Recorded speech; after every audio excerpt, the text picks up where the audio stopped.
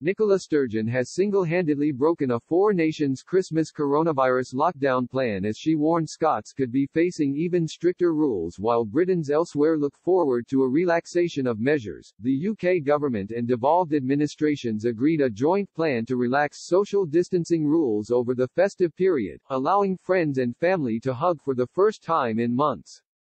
A joint statement issued by the four UK governments said they had been working closely together to find a way for family and friends to see each other, recognizing it must be limited and cautious. Each Christmas bubble can meet at home, at a place of worship or an outdoor public location, but existing, more restrictive rules on hospitality and other venues will be maintained throughout the period. But the Scottish First Minister has broken ranks to declare that the existing bubbles would not be treated as one household in Scotland over the festive season. She said mixing of bubbles would be going too far, as it could see up to 6 households mingling in one place.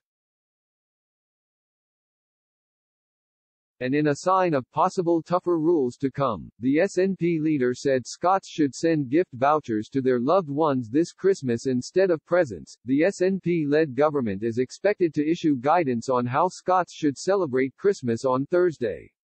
Ms. Sturgeon warned the advice would look to tighten around the edges rather than further expand.